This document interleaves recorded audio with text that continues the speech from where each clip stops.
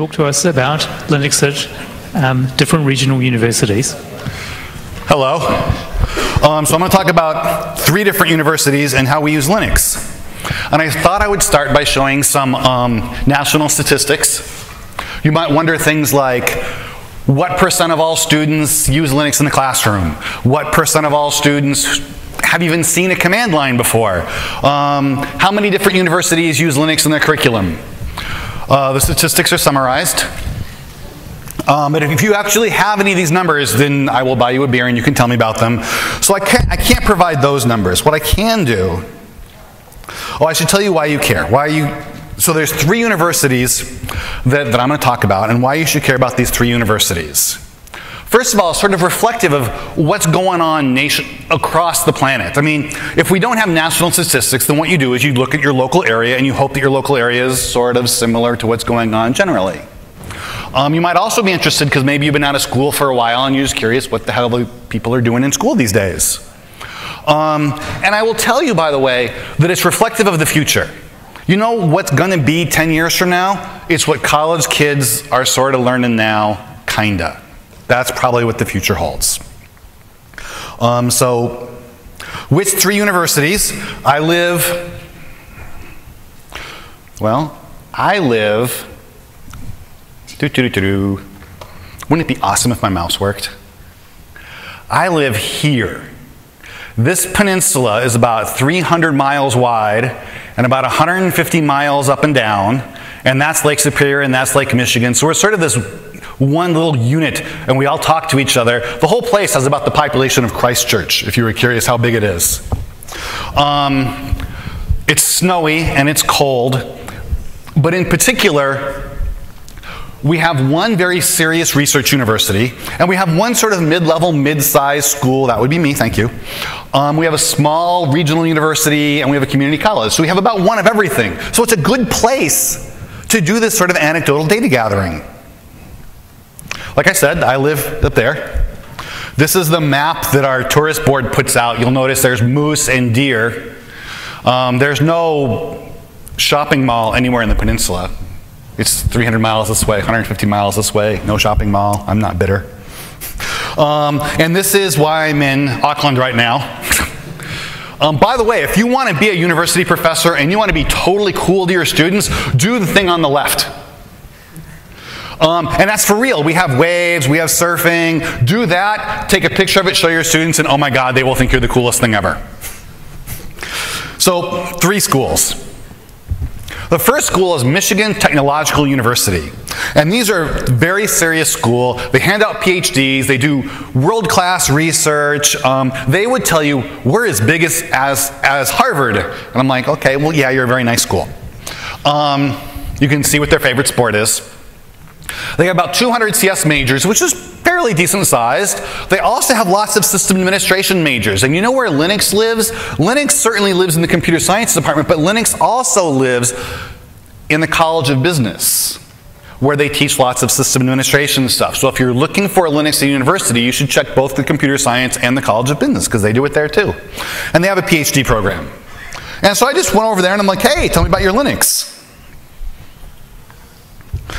Okay, well, they have in particular 2 serious, straight-up system administration and Linux courses.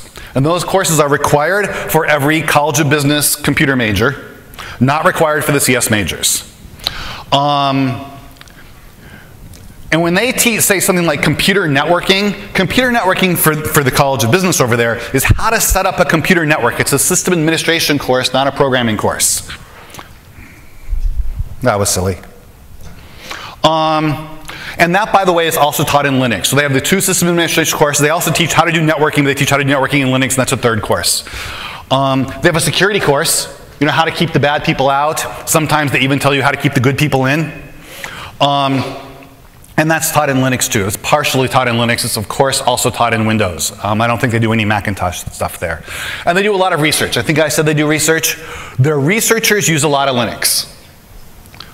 So I said, you know, hey, how many of your professors use Linux? And they're like, well, it's not like we have a club. We don't all get together on alternate Tuesdays. We don't have a count.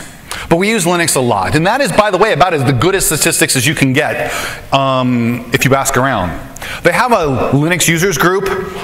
It's got a web page. It's inactive. It's not really a resource. So if you were to ask, do they teach Linux at Michigan Tech? You would say yes. They teach a lot of Linux at Michigan Tech, especially in the College of Business and some in the Computer Science department too. You'd see it in the Computer Science department at some of the upper level courses. You'd see it in the College of Business all over the place. This is, by the way, the course description of the first Linux system administration course at Michigan Tech. And you can read it. I mean, the second sentence is, topics include users and process management, backup and restore, adding devices. Okay. It's a 3-hour lab period per week, which didn't seem like very much to me.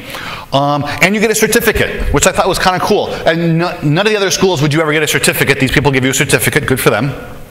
But that's what Linux system administration means at Michigan Technological University. And by the way, they also teach lots of scripting languages. If you're a computer science programming major at Michigan Tech, you will get Python, you will get Perl, you will get all those sorts of open source things. And the teacher will not care if you run it on Linux or Windows. We are teaching Python, and then what you run it on is up to you. Okay. So second school, this is a regional university. This is where I teach. We have a favorite sport too. We have our computer information systems majors, again, the College of Business, and it used to be 150 students. Then it was 50 students, which will make administrators crazy, and now it's growing again. And if we're famous for anything, a lot of the American Winter Olympic programs are housed at our university. That's probably what we're famous for. Linux at our school, and like I said, our goal for our school is to be we want to make everybody happy. We're not the top tier research, but we're certainly good at what we do. We want to be a middle sort of place. Every sophomore who learns how to program at Northern will learn Linux. And they will learn Linux to this extent. They will learn how to compile my code, how to run my code, how to stop my process when I have an infinite loop, because sophomore programmers do infinite loops. And then again, every senior will do it again. Every senior will take advanced networking, and it'll be how to write servers, how to write clients, all in a Linux environment. And we do Linux instead of Windows in the networking world, because near as I can tell, a lot of servers are Linux. I mean, maybe the desktop is Windows, but I'm pretty sure a lot of servers are Linux, and we want to teach what people really do. We have an optional Linux system administration course. We just have one instead of the two like Michigan Tech, and I teach it. And we have a Linux users group that used to be very active. They were awesome. They would put signs all around campus, and they would say, if you want Linux on your computer, come to the lab and we will install it for you. And they would get like 30 people, and there were donuts, and there was Coke, and it was sort of awesome. Maybe it'll come back uphill again. We'll see. But the Linux users group was an important feature of our department for a while. So the Linux system administration course at Northern, it's got one main teacher, me. And by the way, that can sometimes be a problem. If you're at a smaller university and you're the Linux guy, I mean, it's fun to teach the thing, but sometimes you want to break. Sometimes you want to do something new, and one way to make it be better would be to have two Linux guys at your school. So you could alternate who has to teach what class. That would be like cool. And the way I do this class is basically, the first week is learn the command line, and after that it's app of the week. We're going to do Apache, and maybe to do all of Apache takes more than a week. And you install Apache, and you configure Apache, and you set up various things on Apache. And then you do the same for NFS, you do the same for email, and you just basically grind through what a normal server stack would be, one app at a time. And you sort of look at your kids and you're like, wow, they seem to be doing okay. Let's put in something about catching spam while we're doing email. Or man, they seem to be struggling. Let's skip this catching spam thing. And you sort of go through and you do your best. I've argued with myself, which is never very fun. Should I teach shell scripting at the beginning or the end? Say what? Okay, I've done both. If you teach shell scripting at the beginning, they don't know any of the commands. Like, you know how like when you're shell scripting, you might need to know what ls does?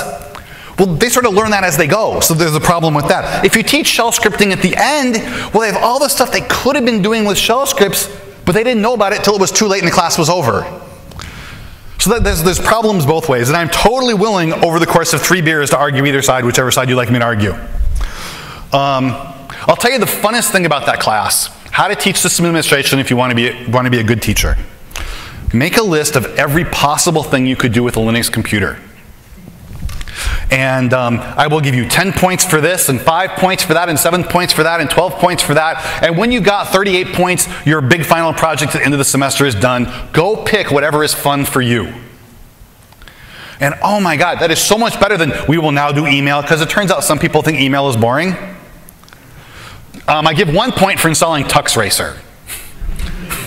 If you were curious how much a point is worth Tux Racer. And if you compile the kernel, that's, I want to say, there's a list. I want to say that's worth 7 points. And if you can compile the kernel and make it really small, I'll give you bonus points. And you sort of, you end up negotiating with a whole bunch of people. You end up negotiating with 25 people.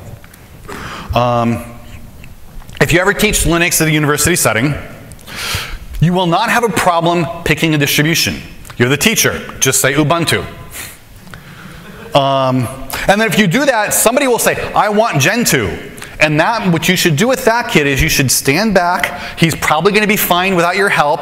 Just go put him off in a corner, tell him to learn some stuff on his own. He'll be okay. Go teach the rest of your class. There's no problem. The list of topics you could teach is much larger than the amount of time you have time for. So to some extent, do what students like. It turns out students do better if you teach them stuff they like. I never know if I should be teaching theory or just how to do it. That's another, we should have beer and you could tell me the answer sort of problem. And the huge problem is, and this goes back to how much Linux is at the university, there are some students who totally already know Linux. They show up, hey, I got my Gentoo installed, what are we doing next? And I'm like, LS stands for how to get your file names. And there's other kids who have never seen a command line in your life. It is totally possible to be a sophomore in computer science at a modern university and have never seen a command line.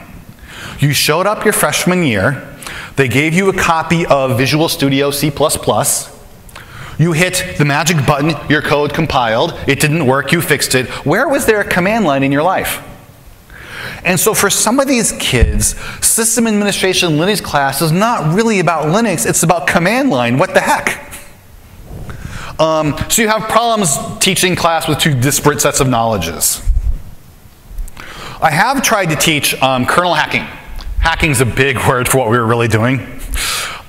We tried write a device driver, change a NIT, the sort of easy things you might start with. And I'll tell you what you do for this class. You find the absolute smartest kids you can find. You say, hey, this is a challenging class. Would you like to do something hard? And it turns out your average student will feel sort of honored and special, and they will go sign up for your class. And then you do your best to teach them how to write code in the kernel. And it's a doable thing at the undergraduate level. It would help if you picked only smart kids, but it's doable at the undergraduate level to teach a little bit of how to program the kernel. I said the best students did great. You can't only teach to the best students. You have to teach to everybody, not just the best students, so that's going to be a problem. And what you do for that is you tell them, hey, this is a really hard class. Are you sure you want to be here? And then give them the eyes and see if they get a hint. Lake State is a small university. I mean, 2,600 students is smaller than any university in New Zealand. They have 70 majors. We still have our favorite sport. And they're going through budget cuts right now, so I'm not sure if that affects the things I'm about to say, but it is a true thing, and it happens lots of places, not just Lake Superior State. And they're famous for, they put out the international list of words you should not use anymore. So have you ever seen, like on the newspapers like 2 weeks ago, they said, cray cray, we are done saying cray cray? That was them. And if you've never heard of cray cray, you're not hanging out with 19-year-olds. So at Lake State, they have one professor who does Linux. His name is Evan. And Evan's a cool guy. I like Evan. And Evan teaches the system administration class they have there, which, just like at Northern, is optional. You know why students take the system administration class both here and at my school? if for every once in a while you've been programming for like 7 straight semesters, you just want a break. You want to do something with computer science, but maybe you're getting a little tired of programming, you just want to give it a pause, system administration will fill that need too. And some people just like Linux. They don't have a Linux users group, and they don't do lots of research there, so I can't really tell you what their researchers use Linux for. What I haven't talked about is the huge universities. I wrote that I haven't talked about community colleges, but I'll tell you the answer. Our community college does not have any Linux at all. None, 0, 0, nada. And I haven't talked about the high school. The high school doesn't do Linux. So maybe the most interesting thing I can tell you about Linux is, what do students pick when they have to do their senior project? They have to do a senior project. Do they use Linux for their senior project? And the answer, of course, is some. If you're going to do some cool robot thing, you're going to have an Arduino and you're going to use Linux for your robot. If you're going to rewrite Gmail, not scalable, just rewrite Gmail that like 10 people could use at once, that's a senior project, and you'll probably do it in PHP in Linux or some jQuery in Linux. A lot of people are doing iOS and Android, and my students do not think of Android as Linux. Android and Linux are 2 different things to them. I know you can make video games in Linux, but no one ever does that. At least in my experience, lots of people do video games. They're all on the iPhone or Android. And the predicting football games one, he did that on Linux, if you were curious. Okay, now if you want to talk about infrastructure, every university's website is on a Linux host. Every university's grades are on a Linux host. Every university's payroll is on a Linux host. All of the back-end and non-academic stuff, that is all Linux. And I say all Linux, except that some of it's actually BSD. No, we have Linux, we have BSD, that is our world. Okay, so that's true, some still. And of course we have Beowulf clusters, those are all Linux. I've never in my life seen a cluster of Windows machines doing compute. Must be one somewhere, I don't know about it. If you wanted to have more Linux, well, there's no usage of Linux in the high school, and that's probably not changeable. It's not changeable by me anyway. One problem we have is this is the laptop that the university gives out. We give out 8,000 of these to 9,000 of these to 9,000 students. It comes with Windows. They will not support Linux. If you want to put Linux on your own, that's fine. They won't help you. And but the people who run the help desk totally know Linux. Their servers are Linux, but they're not going to help you put Linux on the laptop. So maybe that's a problem. And the other question we would have is, so these system administration courses, if you're a computer science professor, you might think your goal is to teach red-black trees and pair programming and that kind of stuff, as opposed to system administration thing. And if to the extent that system administration becomes a core concept of computer science, Linux does better, not worse.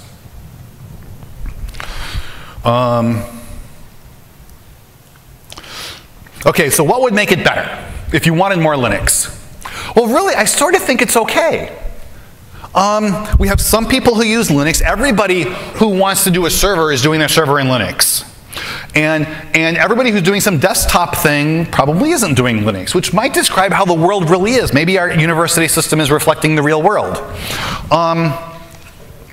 Oh my gosh, we do not need another distribution. Do not make me an edu distribution. Please don't. I hope somebody cares, and if you did it, I think you're a wonderful person. Really, I think what would get Linux more popular is something easier than Eclipse, better than Visual Studio. Something I can give a freshman where you type in your code and you hit a magic 2-button combination and your code runs and the error messages make sense. And by the way, if you can add system administration to the computer science core, that will spread Linux all over the place too. I'm getting to look like I'm out of questions. I'm out of time. So if you have any questions, come hunt me down, and I would be happy to talk about this stuff. And thank you very much.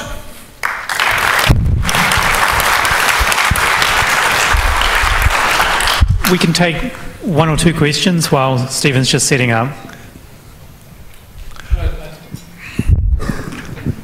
I taught sysadmin in Hong Kong for a few years, and my son has used Fedora for about 8 years, and now he's wanting to install Windows.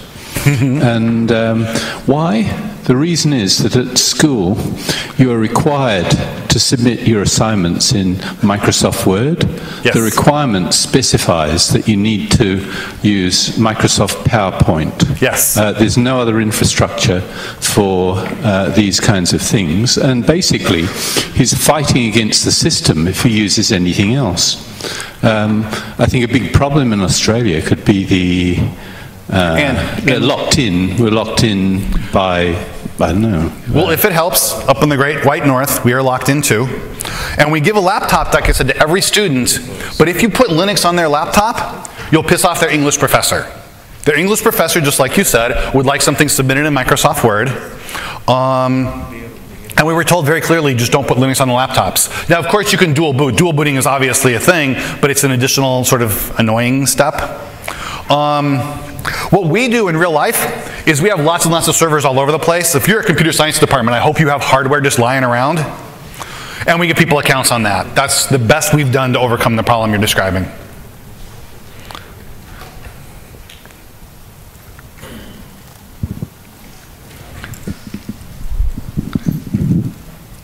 Any more? Right up the back.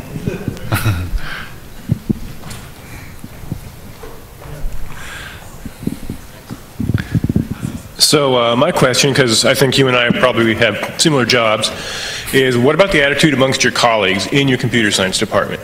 Okay, so the question is, what about the attitude of my colleagues? They seem to like me. They are totally okay with the Linux thing, and in fact, they encourage it.